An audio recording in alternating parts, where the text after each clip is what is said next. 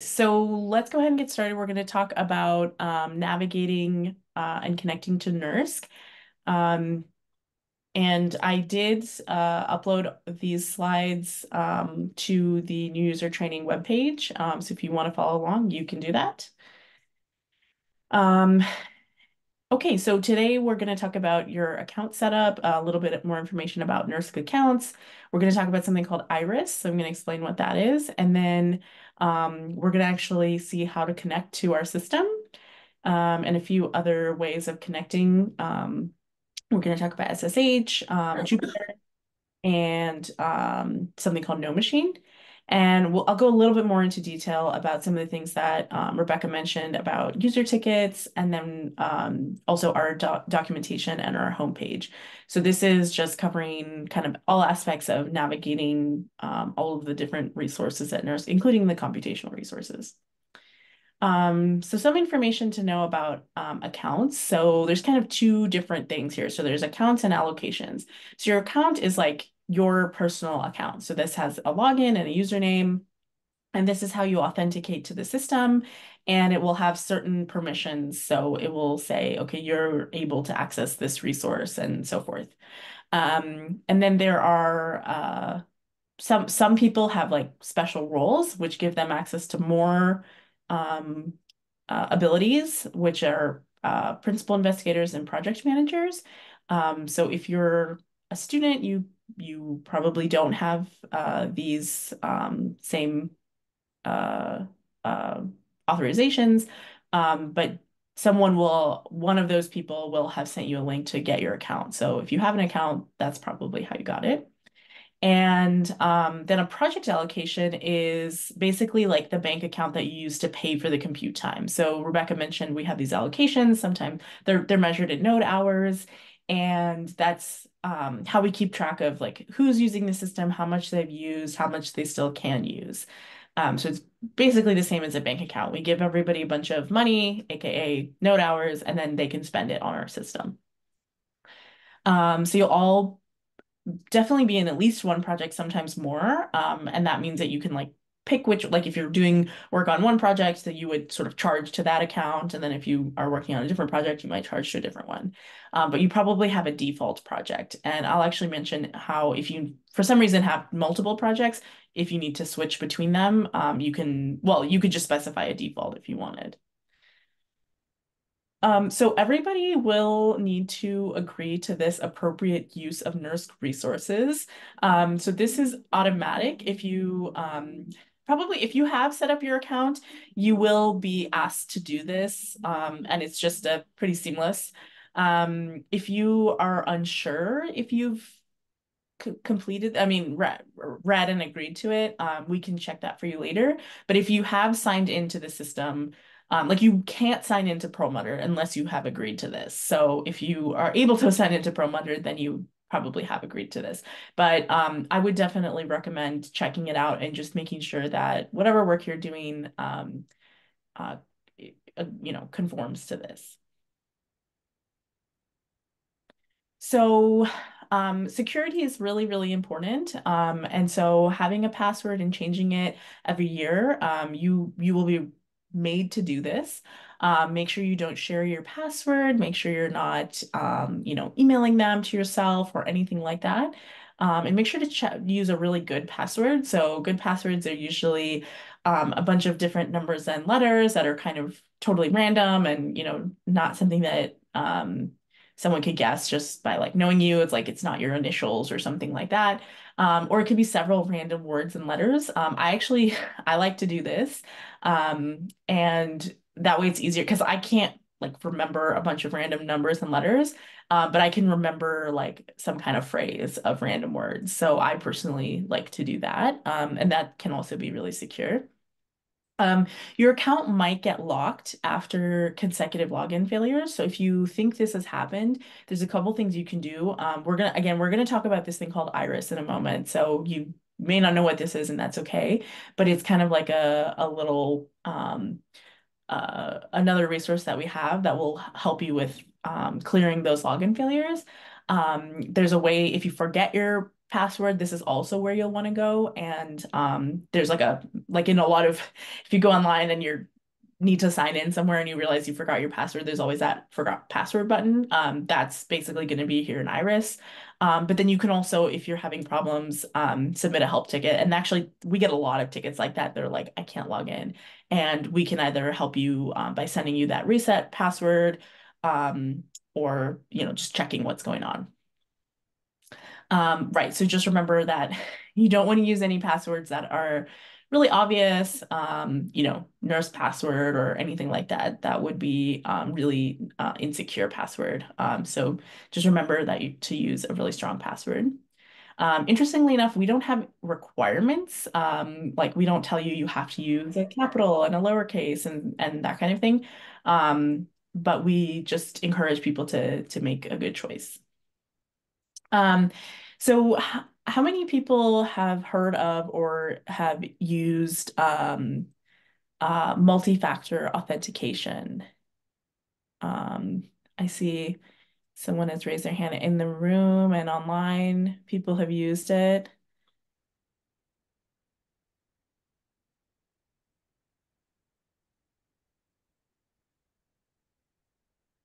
Okay, good. So that's great. If you're not using multi-factor authentication, maybe by the next slide you will have changed your mind about using it. I definitely did. I mean, you have to use it for our systems. There's this old news article from 2020 about a supercomputer that got hacked and was being used to mine cryptocurrency. This is a very big reason we need to make sure our system stays secure. And that's what MFA is required. But this is actually a screenshot from this past weekend, and even before. This is my own screenshot from my phone. And this is someone trying to hack into my Discord account. And they are failing because my MFA is getting sent to my phone. So I was literally watching in real time. Somebody was trying to hack into my Discord. Okay, great. There's a poll. So do you have MFA usage experience before NERSC? Okay, almost a lot of people do, and some people don't. You can actually now use MFA for, like I said, like I'm using it for my Discord. You can use it for all kinds of different accounts. I would definitely recommend if you have, so let's see, can I share these results with everybody? Yeah, so it looks like just a couple people don't have experience using MFA. So hopefully my anecdotal experience here will encourage you to set up MFA for important things that you don't want to lose access to. So it was really great to see that my Discord wasn't successfully hacked. And so the way to set it up is using something called Iris, but we have said this word a lot and we haven't talked about what it actually is. So let's talk about Iris. So I'm going to describe what Iris is. It's kind of like a lab notebook for nurse resource tracking and management. So, when you're doing your research, if you do any kind of like lab research, you might have a lab notebook. Or even if you're doing computer research, you might have a place where you kind of like take notes and keep track of stuff. And so Iris is our system for doing that. And you'll want to get familiar with this, and you'll have to in order to change your password and set up your multi-factor authentication. But there's a lot of information in there that might be useful to you, including it will actually have an entire history of all of your jobs. So when you learn about what jobs are your computational work. So you'll sort of submit it to the system and it'll run. Those are called jobs. And again, we'll cover that in detail later. But Iris will actually show you all of All those. of those. Oh, Oh, I'm okay, thanks. Um, so uh, you get to Iris, similar to most things at NERSC, it's iris.nersc.gov. And as I mentioned, there's like all these buttons here, which will make your life much easier. If you forgot your password or your username or something's not working, this is probably the place you want to go to get started. Um, when you click on login, you're going to get shown this federated ID login page, and you're going to want to pick NERSC because you're using your NERSC credentials to log in. So make sure when you choose your institution, you're using NERSC and not a different institution. And then you're gonna just enter your password, your username and password here. So it's not gonna ask you for your one-time password or your MFA quite yet. First, username and password. Then you press login. For the first time, of course, the very first time when you've just gotten your new account, you won't have an MFA set up yet. So it's not going to ask you your first time. First, you're just going to get in there because you have to go set it up. So one thing you can do beforehand is go get this app on your smartphone, which is called Google Authenticator. Again, the point is that you're sort of separating the lock from the key. So you're taking your lock is, NERSC, and your key now is going to be something else, like instead of your computer, it'll be your phone. Now, some people do have apps like a Google Authenticator type app on their computer so that they can like copy and paste the code. But actually, we recommend you having it on your smartphone. That way, again, kind of that separating the lock from the key type of mentality. So this app works on Apple and Android. And the way it works, I'm going to show you what the setup is, but just so you have a sense of what it will look like, these codes in this authenticator app, once you have it connected to NERSC, so this is my example, like this isn't actually mine, but mine has several because I use it for NERSC, I use it for my like work, my Lawrence Berkeley lab, and for example, my Discord and actually like my GitHub, I have it set up for all of these. So you'll have all these different numbers on your screen, and each one is only going to be valid for 30 seconds at a time. And this is, it's really hard to see, but this is actually a little countdown clock. So it's counting down every time it changes, the 30 seconds starts over. And so you have 30 seconds to enter this into your, what it's called your one-time password because it's just one time. Okay, so now you have this set. So when you first get the app, it's not going to have any numbers set up if you're just getting the app for the first time. But you just want to have it installed because you're going to need it. Now go back to Iris. And for the record, we're gonna hopefully give you some time to set this up. You can do it now while I'm talking too. You can do it as we speak. But later on, we have some time in our hands-on where you can actually set this up and we'll help you if you need help. And so you're gonna go back to Iris and you'll see in there, there's a tab that's called MFA. And you'll see a button that's called Add Token. Then it'll show up this little screen and you're going to scan the QR code with the Authenticator app. And actually, this is obsolete now. We don't have this Authy support anymore, I believe. So I apologize. I forgot to remove that. You're just going to scan that QR code with the Authenticator app to make sure you have the app open and you scan it. And that's it. That will actually do the setup for you. So then as soon as you do that, that's the only thing you have to do is scan this QR code. And now you will see your one-time password appearing on your Authenticator app. And it'll say something around it. It's going to say a couple different letters and stuff, but some part of it will say NERSC. So you can identify that that's your NERSC password. Because if you didn't have these labeled, that would be really difficult. So it will have some kind of label telling you which one is which. And then the next time you sign in, you will be asked your one-time password as well. So if you have your NERSC credentials, have you been able to log into Iris?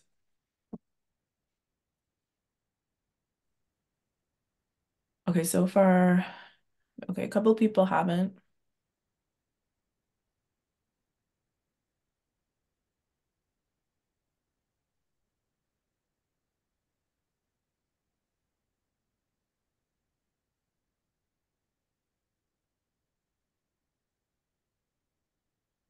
Okay, so looks like most people, who 92% said that they have been able to log into Iris, and a couple of people said they haven't been able to. So that's okay. If you need help, we'll help you at the end. Cool. Um, just a couple of things. Actually, I'm going to skip this for now. Let's just keep going for now.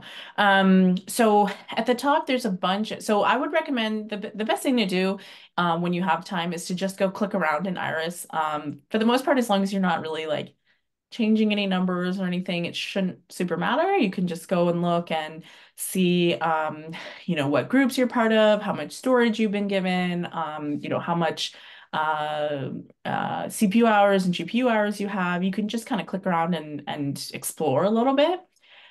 You can find some account details. This is where you can change your default. So this is under, actually it might be under groups. I guess I'm on the CPU tab here. I don't remember exactly. Like I said, I just usually click around. But you can change which one is your default account. If you are part of multiple, it's possible you won't be, and then it won't matter. You can check on like your full, if you're curious how much the allocation is for a certain project, you can go and find out.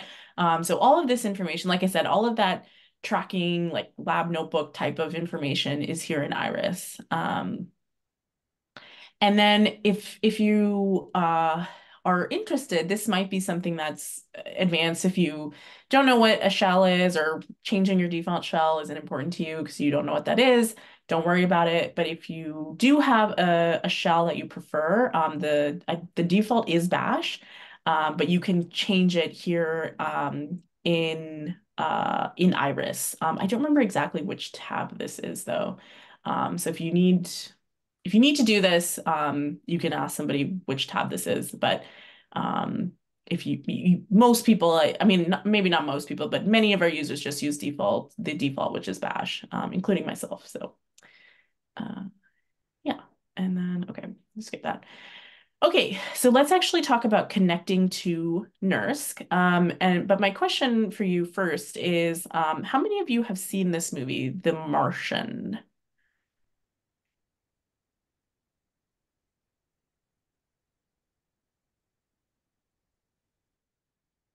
I see one person has seen it. Okay. If you haven't seen this movie, that's okay. It is a great movie, though. I love this movie so much. But Matt Damon is stuck on Mars, and I mean, we gotta save him. And uh, there's a character who is trying to calculate a trajectory to get Matt Damon back to Earth. And his calculation is really massive calculation. It's like he's using the supercomputer at NASA. So this, I don't know if they actually shot it at NASA, but that's where it claims he is. And in order to do this, he seems to have taken his laptop and he has connected some random cable from his laptop to a server rack. Um, and the other amazing thing is at the end, he gets a little box that says his calculations are correct, which I'm not really sure how that works out at all. But the point of this is to say none of this is accurate. And you absolutely will not be connecting to an HPC resource by taking some random cable from your laptop and plugging it into a server rack. So as much as I love this movie, this is really, really wrong. And it's very funny when you watch movies like this and you know what you know how to use those resources and you're like, wow, this is so inaccurate. So luckily for you, you don't have to do this. So this is an example of what not to do. And what you will want to do is way easier. You will want to have an internet connection and a laptop or computer with something called a terminal. And of course, you'll want to have your username, your password, and that multi-factor authentication method. So to actually learn how to do this, we're going to watch this fantastic video. I believe the sound should work. Let's try it and see. Welcome to NERSC. In this video, you will learn how to log into NERSC systems. NERSC is the Scientific Computing Center at Berkeley Lab, the national lab with the best views. Can someone tell me if the sound is working? Yeah, we hear it good. Oh, great. As you can see, NERSC is located on the beautiful hills here in Berkeley, and our current system is called Perlmutter. My name is Lisa. I'm a performance engineer at NERSC, and I will guide you through the process of logging into Perlmutter with the SSH command. To get started, we need to open the terminal. If you are unfamiliar with using a terminal, you can learn more through the HPC Carbon Freeze workshop that's linked in the video description below.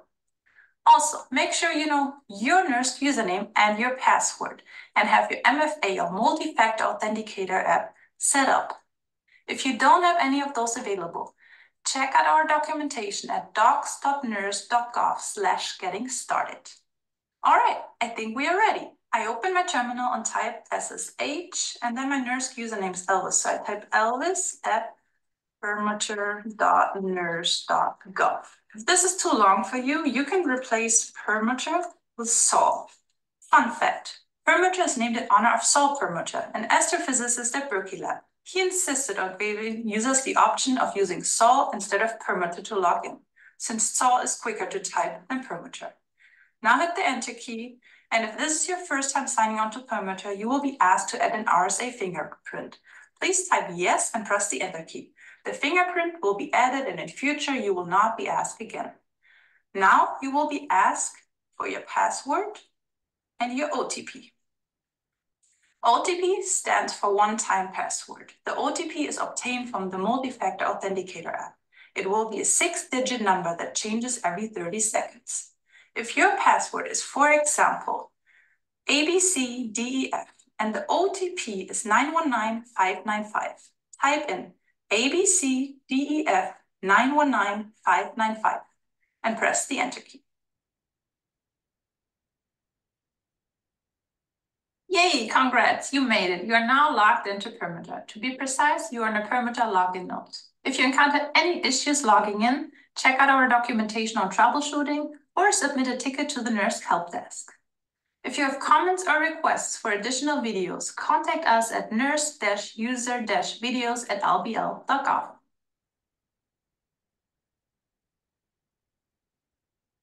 Great. All right. So, um,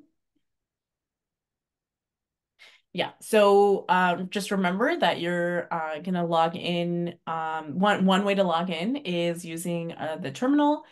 You just saw how Lisa showed to do that using probably the default. The video is on our YouTube, so if you find the NERSC YouTube channel, maybe someone can pop it in the chat. The video is on our YouTube. Yeah, so there's a lot of different terminal programs.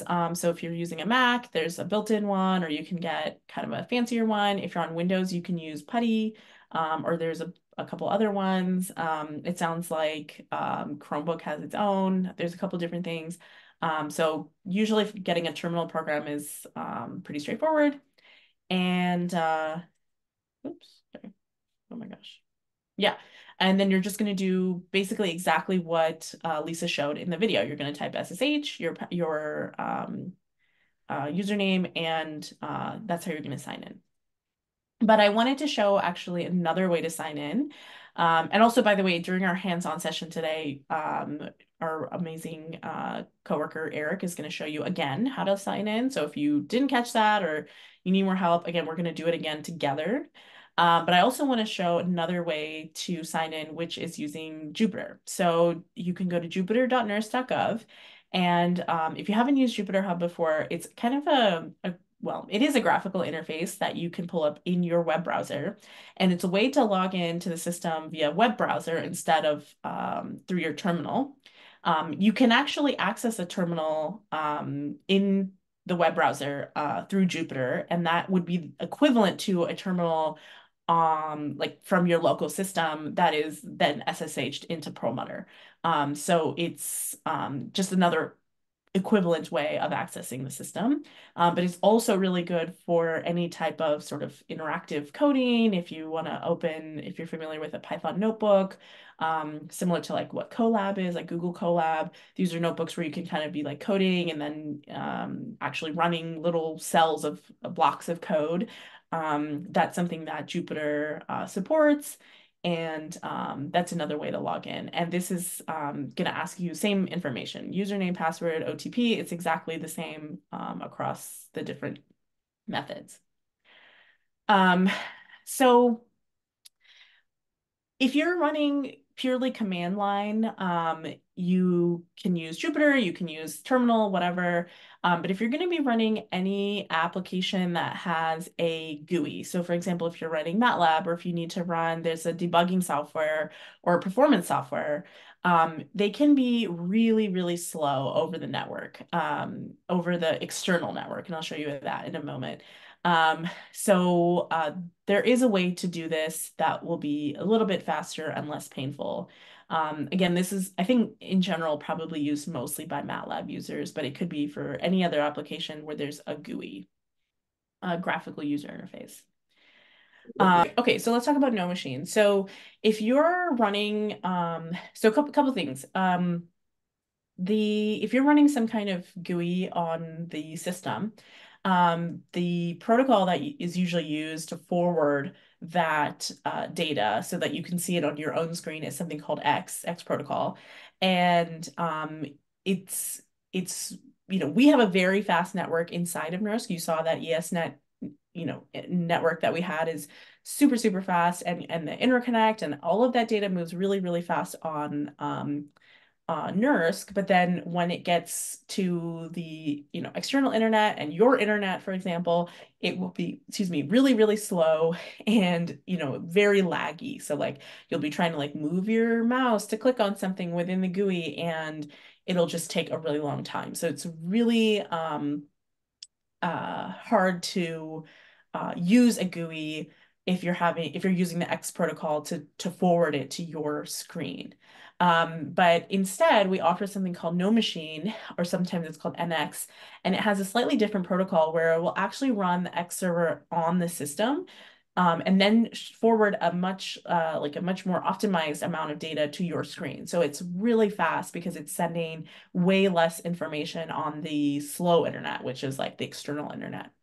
So what we would recommend is that if you're going to be running any kind of GUI, you do it on using this No Machine protocol. It's also going to make things easier for you because if your connection dies or anything like that, your protocol will end, your session will end. Whereas if you're using No Machine, even if your internet is a little unstable, the No Machine session will still be running. So you can actually get back into it and check on the progress of whatever it was you were running, because it doesn't have this really fragile sort of phase transition from fast network to slow network. So there are details on how to set this up, again, in our documentation, and I will talk a little bit more about our documentation in a moment. But if you think that you're going to be using any kind of GUI application, I would highly recommend go to our documentation and look up this thing called No Machine. But if you have these slides, you can also use these links here, and it walks you through how to set that up. Okay, so let's talk a little bit about submitting help tickets. Just a little bit more details from what Rebecca showed. So again, if you missed it, this is what our help portal looks like. You will want to go to help.nersc.gov, and there's actually a couple things here that you may want that you may need access to. Well, Yeah, sorry. Time in the last 2 weeks, right? He made a change on. Okay. I couldn't tell if there was a question. Just remember to use the Q&A app, Q&A doc, or you could put it in chat and someone else will take a look at it. So you can click this open ticket button if you have a ticket, you want to ask a question, or there's a couple different types of requests. So we'll talk about what these quota increases are in a little bit, but if you need to ask for more storage space on the system, this is where you'll do that as well. So keep this help.nersc.gov handy, because there's a couple different things that you can do through here. So one of those things, like I said, there was like these open requests, and if you need to ask for more storage, you would do that through here as well. There's basically a link for a storage quota increase. So it's really important to us that you give us a good ticket to start with, because we want to be able to help you as quickly as possible. So make sure, like Rebecca was saying, include, in general, it's better to include more information than less. Even if it feels like for some reason you don't think it would be relevant, you'd be surprised. If you just give us a bunch of information, we're pretty good at actually parsing through what's important and what isn't. But it's always more helpful to have more information and then be like, oh no, this is the only thing that really is helpful here, rather than just getting like one piece of information and it just not being really helpful to us. So when in doubt, less is more, or more is more. And just, put error messages, job IDs, like tell us where things are on the system, show us what modules you're using, even some steps like, okay, this is I signed in, I went here and I did this. Um, Screenshots are actually not very helpful to us because sometimes they're not very easy to read. It can totally depend on your screen, and then also we can't copy and paste from an image. So if you send me an image so unless it's something that you can't, like, isn't words, it's like something you need us to look at for some reason. But if it's commands that you're typing in your terminal, just copy and paste them because we will probably just end up copying and pasting them and trying it ourselves. And we can't do that from a screenshot. So don't include screenshots unless for some reason it's like it's like a purely visual thing. Um, things are hard for us to troubleshoot if they're really generic, like my code is slow or my job won't start, Perlmutter is broken, right? We're just gonna message you back in 4 hours or up to 4 hours saying, well, what did you try? What did you do? But it's much easier if you tell us, hey, this is my job ID. It's running way slower than this, which is the same, and it was the same exact script, or, it's located here. Well, this is back when we had two systems, it's working. This is the error message, or, I'm running this and it's getting this error message.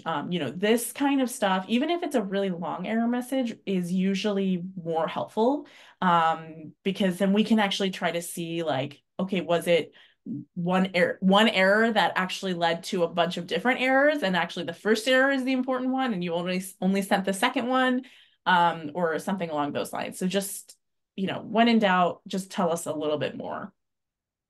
Okay. Any questions about any of this actually before we keep going? No question is too small. So if you have a question, we get questions that are like, I'm looking for this on the website. Where is it? Because those are actually really quick to answer.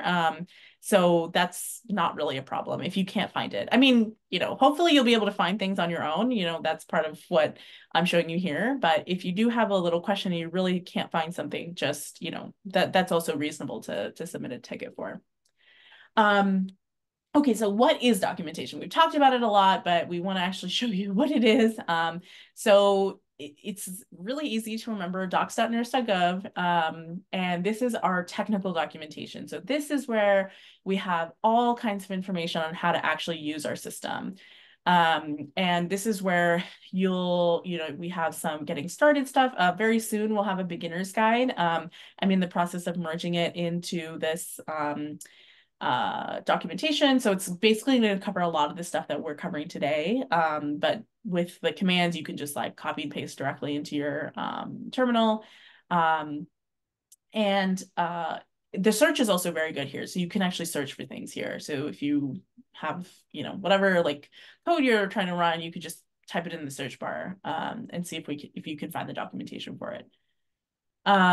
There's some how-to guides, depending on what it is. A lot of the applications that we support, there will be some amount of like, how do you use this thing? So for example, Jupyter, we have a lot of information to learn more about Conda and using Python. And Jupyter is not just for Python, but it is commonly used for running Python. So there'll be some guides on, how to do certain things using Jupyter, or whichever application you're looking at. And then another really useful thing is this thing called the job script generator. So if you're not familiar with jobs, this will probably not be relevant to you yet, but probably by the end of tomorrow, you may actually want to use this. But in order to use our system, sometimes you have to basically tell the system, hey, this is what I'm trying to run. Can you please run it for me? And there's a special way to kind of prepare your recipe. You basically have to tell it a bunch of different information. And this job script generator is kind of an interactive tool. So you don't have to remember all of the like syntax and flags and stuff, you can just specify things here and it'll like create it for you, the actual script on the side, and then you can copy and paste it into a text um, file on the system. So this is really nice because then you don't have to remember any syntax yourself. You can just tell it, hey, I'm going to run this application on this many nodes for this amount of time, and it'll create it for you. So again, if you don't know what a job is, this isn't familiar to you, don't worry about it. You may want to come back to this once you learn more about submitting jobs. And I just want to go a little bit over our NERSC homepage. You've probably seen it and spent some time there, but we have nurse.gov. So this is more of our just like general website. It's got, lots of information about, what are people doing and news articles and, for example, it'll have like information about everyone who works at NERSC and all kinds of things just to give you a sense of, what we're doing. Also, we have an events calendar. So if you go to nurse.gov and you go to events, you can actually add this to your own calendar. So for example, I took this screenshot earlier. So we are now on the 12th and you can see this is our like training right here. But also any other, like there's office hours or some other types of trainings or our community calls, those are all in this events calendar. And if you use Google Calendar, or maybe even if you use iCal, you might be able to add this and just quickly find all the information you need regarding our different events. The live status page is your best friend. Please check it out and bookmark it. It's going to be a great resource to you to check, hey, is Perlmutter up? So it's exactly what it sounds like. It's the status of the site. Is Perlmutter up and running? If we notice something is going wrong, oftentimes the operations staff is really, really fast at putting in some notes or right, this will sometimes change to degraded if something isn't quite working right, which means you can probably still use the system, but there might be parts that aren't working. But it's really, sometimes it's helpful for us to get these. Sometimes we notice these things because a user will submit a ticket saying, hey, something seems to not be working. But if you find something isn't working, like something feels really slow or, you keep getting these weird errors, try checking this live status page first before submitting a ticket. So it's possible we know about it. And we might have put some notes of like, hey, just give us 30 minutes. Our engineers are working on it. Another thing to note is that if you use Jupyter to sign in or you're running, we saw a lot of people doing machine learning, maybe you're going to do your setup in an interactive session on Jupyter. Our Jupyter Hub is hosted on this service called Spin, which you saw in the very beginning that does our edge services, but it's a lot of like science gateways and stuff. So that's where Jupyter Hub is hosted. If there is a spin outage, that can mean that there is a Jupyter Hub outage. Not always. There might be some nodes here or some notes here that tell you like, hey, something is down. Usually we have something on the Jupyter Hub website itself that'll say like spin is degraded, so Jupyter might be degraded. So that's another thing to check for. Another thing is spin. Basically, it's like running all of these different services, and every once in a while, they kind of like refresh. So while sometimes that front end part, the part that you see, will show like 500 internal error or something like that. Usually that doesn't mean that there was any actual error. It might just mean it's doing this like annoying like refresh thing. And usually that means just give it a few minutes and refresh your page and come back to it. Usually, and the other thing is because that's just like the front end part of it, whatever's running on Perlmutter will still be running. So when you come back to it, sometimes your notebook kernels may have died, but the actual process will probably complete or continue to run, even if that front end part isn't, has this little internal error thing. So sometimes we get these tickets being like Jupyter Hub is down, and usually it's just like, no, it's just refreshing, just like give it a couple minutes.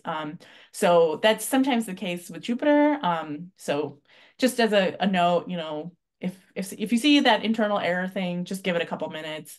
Don't don't immediately submit a ticket. If it takes more than, I would say, like 20 minutes, then you can submit a ticket and say, hey, something may or may not be working. But usually it can be up to 15 minutes. Sometimes it just needs a second to like get back in. My top tip is if we have disruptive outages listed here, this is where it says planned outages and this on this live status page, add it to your calendar so you can plan ahead. So when I was in grad school, the system that NERSC had was called Corey, and once a month on a Wednesday, they would have a disruptive maintenance that took the whole day on a Wednesday. And for a while, I would get super caught off guard because I'd be like, oh, I'm going to get all this work done on Wednesday. And then I'd get in and be like, oh my gosh, the system is down today. I literally can't do anything. And so what I started doing was putting it on my calendar as, Corey will be down, like use this time for something else. And I would plan accordingly. So make sure if you see any of those disruptive outages, you put it on your schedule so you know today it won't be available. Also, don't submit a ticket. We know it's down. We did it that way on purpose. Check this first, say, and see if there's maintenance. And then, if there is, then you just gotta wait. Okay.